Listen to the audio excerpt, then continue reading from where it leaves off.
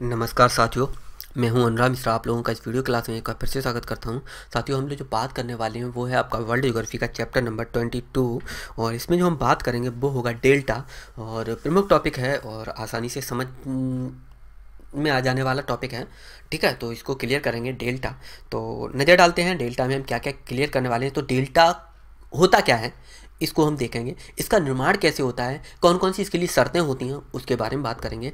Delta के प्रकार देखेंगे, चापाकार डेल्टा, पंजाकार डेल्टा, दंताकार डेल्टा, ज्वार नदमुख डेल्टा, इसके बारे में बात करने वाले हैं। यानी कि एस्चुरीज क्या होती है, वर्ड फुट डेल्टा क्या होता है, इस तरह से कुछ यहाँ पर क्लियर करने वाले हैं। तो शुरू करने से पहले हल्की सी जानकारी मैं आपको दे दूँ कि आप नोट करना ना भूलें और जो भी मैप में आपको लोकेशन बताता हूँ उसको लोकेशन को बनाना ना भूलें, ताकि आप एक अच्छी से पढ़ाई आपकी होती दिखे, क्योंकि आपको अंदर से भी फील होना चाहिए हाँ हमने पढ़ाई की है। तो चलिए फिर शुरुआत करते हैं। आपका चैप्टर नंबर 22 छोटा सा टॉपिक होगा, तुरंत क्लियर कर लेंगे। बात करते हैं डेल्टा के बारे में। डेल्टा आप लोग जानते हैं क्या होता है, लेकिन थोड़ा डीप में समझ लेते हैं। डेल्टा, जब नदी अपने मुहाने के पास पहुंचती है तो उसकी गति क्या होती है, बहुत धीमी हो जाती है, या कहें ढाल जो होता है बहुत मंद हो जाता है। यहाँ पर आप देख सकते हैं, मान लीजिए गंगा नदी है, गंगा नदी इस तरह से ऊपर से निकली गंगोत्री वाले क्षेत्र से और ऐसे बहते बहते बहते बहते और बांग्लादेश में पद्मा के नाम से पहुंच जाती है और यहाँ पर क्या करती है, ये मुहाने तक पहुंच जाती है, यानी कि यहाँ तक आती है और आखिर में इसका जो ढाल होता है बहुत मंद हो जाता है। क्यों हो जाता है, इस ऊपर से यहाँ तक आई और यहाँ तक आते आते जब अपने मुहाने तक पहुंची तो मुहाने पर इसके बहुत सारा माल या कहें बहुत सारा अवसाद या बहुत सारा मलबा इकट्ठा हो जाता है। इसलिए क्या होता है, इसका ढाल जो होता है बहुत मंद हो जाता है। मंद होने के कारण क्या होता है, नदी जो होती है कई सारी धाराओं में बट जाती है। कई सारी धाराओं में जब बट जाती है तो इससे एक आकृति बनती है, ये डेल्टा नुमा बनती है, यानी कि इस तरह की आकृति बन जाती है। ठीक है, जो कि डेल्टा के तरह दिखती है। तो आइए देख लेते हैं। जब नदी अपने मुहाने के पास पहुंचती है तो उसकी गति बहुत धीमी हो जाती है। इससे यह नदी अपने मुहाने पर ही माल या मलबे को क्या करती है, जमा कर देती है, जिससे नदी कई धाराओं में बट जाती है, जिससे एक त्रिभुजाकार आकृति का निर्माण होता है, जिसको हम डेल्टा कहते हैं। डेल्टा एक ग्रीक वर्णमाला का अक्षर है, यानी अल्फा बीटा गामा ऐसे करके डेल्टा फेल्टा तमाम चीजें आती हैं इसमें। इसके लिए शर्त ये होनी चाहिए, यानी डेल्टा का निर्माण करने के लिए शर्त ये होनी चाहिए कि नदी की धारा का जो बहाव है वह बहुत तेज नहीं होना चाहिए, साथ ही उसका ढाल है वह मंद होना चाहिए, साथ ही ज्वार भाटा की लहरें थोड़ी दूर होनी चाहिए, यानी कि जो मुहाना है इसके मुहाने से ज्वार भाटा की जो लहरें हैं वो थोड़ी दूर होनी चाहिए। क्योंकि समझ में आया ना, क्योंकि अगर इस तरह की इसको शर्तें इसकी पूरी नहीं होती हैं तो क्या होगा, डेल्टा का निर्माण नहीं हो पाएगा। यही एक कारण है कि नर्मदा और तापी जैसी नदियां डेल्टा नहीं बनाती, बल्कि क्या करती हैं, ज्वार नदमुख का निर्माण करती हैं, क्योंकि इसके लिए वो पूरी शर्तें नहीं हो पाती हैं। यानी कि इसका ढाल जो होता है बहुत तीव्र है, यानी कि नर्मदा और तापी नदियों का क्या है, मुहाने तक भी ढाल बहुत तीव्र है, यानी बहुत तेजी से स्पीड से पानी जाता है।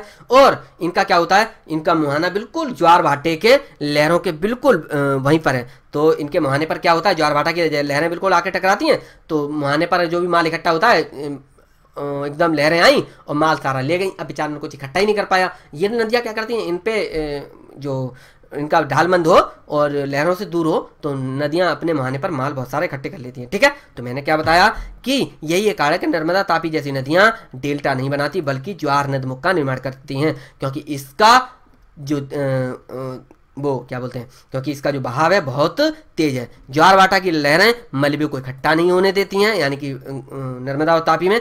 साथ ही ये नदियां एक भ्रंश घाटी में बहती हैं, इसलिए इनकी ज़्यादा सहायक नदियां भी नहीं हैं, और साथ ही इसमें ज़्यादा माल इकट्ठा नहीं हो पाता, क्योंकि भ्रंश घाटी में बहती हैं। यानी कि जब दोनों ओर पर्वत हैं तो पर्वत होने से इसकी जो सहायक नदियां हैं वो भी बहुत कम है। चलिए आगे बात करते हैं।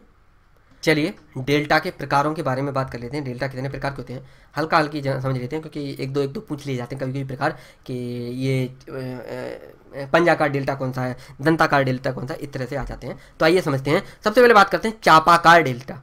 चाप मतलब आर्क होता है, चाप के आकार का। चाप किस तरह का होता है, इस तरह से चाप लगाते हैं, क्योंकि आप लोगों को पता होना चाहिए, जब वो आप प्रकाल देखते हैं तो प्रकाल पे चाप किस तरह से खींचते हैं, ये प्रकाल होती है। आपने अगर पढ़ा हो ज्योमेट्री तो इस तरह से प्रकाल बनती है, तो प्रकाल किस तरह से चाप खींचती है, ये इसका वो होता है, और गोले पे एक तरह से चाप खींचते थे। किस तरह से, इस तरह से, यानी प्रकाल का मुंह यहाँ पर होगा और एक यहाँ पर मुंह रख के इस तरह से चाप खींचते थे, तो इस तरह की ये आकृति बन जाती है। तो चाप के आकार की यानी चापाकार डेल्टा। ठीक है, तो इसका आकार चाप या धनुष के आकार का होता है, यानी कि कुछ ऐसी नदियां हैं जो कि धनुष के आकार का या चाप के आकार का डेल्टा बनाती हैं, जिसमें कुछ प्रमुख नदियां हैं जैसे कि नील नदी, मैं एक एक करके सबको बताऊंगा, यहाँ पर मैं बोल दे रहा हूँ। नील नदी, गंगा नदी, राइन नदी, वांगो नदी, नाइजर नदी, इरावदी नदी, सिंधु नदी, बोलगा, डेन्यू, मेकांग, पो, लीना, गोदावरी, कृष्णा, कावेरी, ठीक है, इस तरह की नदियां। तो आइए एक एक करके सबका नाम बता दे रहा हूं मैं, कहां पर कौन सी नदी स्थित है। यहां पर आप देख सकते हैं, सबसे पहले एक नदी देखेंगे, यहां पर एक नदी है, इसको कहते हैं, यहां पर आप देख सकते हैं ये है नाइजर नदी। कहां पर है? माली नाइजर वाले क्षेत्र में। समझ आ गया? नाइजर नदी क्या बनाती है? आपकी चापाकार डेल्टा का निर्माण करती है, ठीक है। इसके बाद आगे बढ़ते हैं, यहां पर आप देख सकते हैं नील नदी। नील नदी क्या करती है? चापाकार डेल्टा बनाती है, चाप के आकार का आप देख सकते हैं, धनुष के आकार का, ठीक है। इसके बाद यहां पर बढ़ेंगे तो यहां पर एक नदी बहती है इटली वाले क्षेत्र में, इसको हम कहते हैं पो।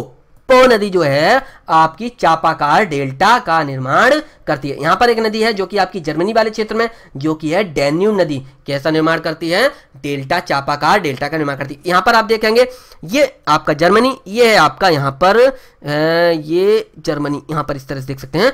तो जर्मनी वाले क्षेत्र में एक नदी ऐसे करके बहती बहती बहती आती है, इसको हम कहते हैं राइन नदी। राइन नदी क्या करती है? चापाकार डेल्टा का निर्माण करती है।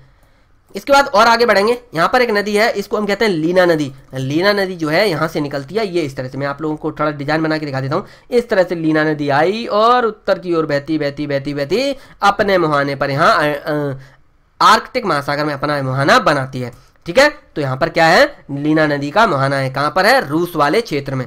इसके बाद और बात करें तो यहाँ पर हांगवो नदी है, कहाँ पर है ये? आपके चीन वाले क्षेत्र में। यहाँ पर इसको ब्रह्मपुत्र नदी तो आप लोग सब जानते हैं, पूरा ब्रह्मांड जानता होगा ब्रह्मपुत्र नदी कहाँ से निकलती है, कई बार बता चुका हूँ, ठीक है। ब्रह्मपुत्र नदी क्या करती है? चापाकार डेल्टा बनाती है। कृष्णा नदी क्या करती है? चापाकार डेल्टा बनाती है। सिंधु नदी क्या करती है? चापाकार डेल्टा बनाती है। गोदावरी नदी क्या करती है? चापाकार। कृष्णा नदी क्या करती है? चापाकार। कावेरी नदी क्या करती है? चापाकार। यहाँ पर देखेंगे एक नदी है, यहाँ पर है इरावदी नदी। कहाँ पर है ये? म्यांमार वाले क्षेत्र में, ठीक है। ये है मेकांग नदी, ठीक है, इंडो चीन प्रायद्वीप में, ठीक है। इसके बाद और नदियां हो गई, एक दो नदी और देख लेते हैं। ये आपकी बोलगा नदी जो कि क्या करती है? चापाकार डेल्टा का निर्माण करती है। तो इतना काफी है, कौन कौन से क्षेत्रों में थी ये आपको समझ में आ गया होगा। चलिए बात करते हैं पंजाकार डेल्टा की।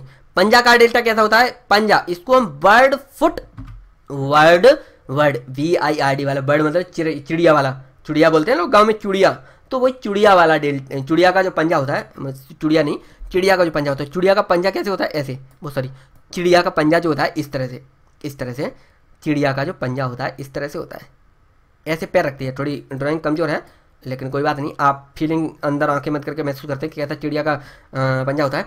तो चिड़िया के यानी पंजा का डेल्टा, वर्ड फुट डेल्टा, इस पूरे पृथ्वी पर एकमात्र ऐसी नदी है जो कि क्या करती है? मिसिसिपी नदी है, इसका नाम क्या मैंने बताया? मिसिसिपी नदी है, जो कि उत्तरी अमेरिका में बहती है। कैसा डेल्टा बनाती है? पंजाकार डेल्टा। यहाँ पर आप देख सकते हैं इस तरह से, ये गई, ये इसका एक पैर, ये इसका एक पैर, ये इसका एक पैर, ये इसका एक पैर, ये इसने क्या आकृति बनाई? पंजाकार डेल्टा की आकृति इसने बना दी। मैंने क्या बताया? यहाँ पर ये देख सकते हैं आप, इस तरह से ये आकृति बनाई, इसको हम मिसिसिपी का डेल्टा कहते हैं। कहाँ पर है मिसिसिपी नदी? ये इस तरह से आती है मिसिसिपी नदी, और ये चलती चली आई, चलती चली आई, चलती चली आई, और नीचे आई अमेरिका में पूरा पार करते हुए। यहाँ पर मिसिसिपी एक जगह पड़ती है, और यहाँ पर इसने मैक्सिको खाड़ी में अपना जल मिसिसिपी नदी ने गिरा दिया। किस तरह का डेल्टा का निर्माण किया? इस तरह का, यानी कि पंजाकार डेल्टा का निर्माण किया। इसके बाद दंताकार डेल्टा की अगर बात की जाए, दंता मतलब दांत, दांत के आकार का जो डेल्टा बनाती है वो है आपका इटली की टाइबर नदी। अब मैं इटली की टाइबर नदी कहाँ ढूंढूं? आपको मैं ले चलता हूँ इटली में। सबसे पहले चल बेटा इटली पहुंच। इटली में यहाँ पर एक है टिबेर नदी, जो लिखा है ना टिबेर, इसको हम कहते हैं टाइबर नदी। अलग अलग भाषा में कन्वर्ट कर देते हैं, हिंदी में इसको टावर, टिबेर, पेबेर, ऐसे जो मर जाए वो अपने हिसाब से। इंग्लिश का जब कन्वर्ट करते हैं तो अपनी मर्जी से करते हैं कुछ भी, क्योंकि बुक को अलग दिखाना होता है। तो टिबेर नदी यानी कि टाइबर नदी है, जो कि इटली में बहती है। ये कैसा डेल्टा बनाती है? दंताकार, यानी दांत के आकार का। इसके बाद यहाँ पर देखेंगे स्पेन में इब्रो नदी जो है, स्पेन कहाँ पर है? ये आपका स्पेन। स्पेन में यहाँ पर एक नदी देख सकते हैं, इसको हम कहते हैं इब्रो नदी, जो कैसा डेल्टा बनाती है? दंताकार डेल्टा बनाती है, यानी कि दांत के आकार का डेल्टा बनाती है। चलिए बात करते हैं ज्वार नदमुख के बारे में। ज्वार नदमुख, इसको हम एस्चुरी भी कह देते हैं। तो आइए समझते हैं ज्वार नदमुख। ज्वार नदमुख को हम राक्षसी मुंह भी कहते हैं, क्योंकि होता क्या है, ऐसी नदी का ऐसा मुहाना जो अपना मुंह कहाँ खोल देती जाके, इस तरह से राक्षस की तरह मुंह खोल देते, कहाँ पर, बिल्कुल समुद्र में, इस तरह से। तो यहाँ पर माल इकट्ठा हो नहीं पाता है। तो आइए मैं आप लोगों को एक एक करके दिखा देता हूँ। यह डेल्टा लंबा और संकरा होता है, यानी कि डेल्टा का आकार ही होता है लेकिन संकरा और लंबा होता है, इस तरह से होता है। जबकि डेल्टा कैसा होता है, डेल्टा इस तरह से होता है, इस तरह से ऐसे फैला हुआ, ठीक है। तो ये क्या है, एस्चुरी। तो अमेजन नदी का डेल्टा एस्चुरी का निर्माण करती है, नर्मदा, तापी, ओब, विश्वला, ज्वारनद मुख का निर्माण करती हैं। तो आइए मैं एक एक करके दिखा देता हूँ। सबसे पहले अमेजन नदी मैं आप लोगों को दिखा दूँ। अमेजन नदी कहाँ है, उत्तरी अमेरिका में, दक्षिणी अमेरिका में, ब्राजील वाले क्षेत्र से ये इस तरह से आती है, ये यहाँ से आती है और यहाँ पर एस्चुरी का निर्माण करती है। अमेजन का मुहाना भी आप देख रहे हैं। इसके बाद यहाँ पर एक नदी है ओब नदी, ये आप देख सकते हैं, ओब नदी, ठीक है।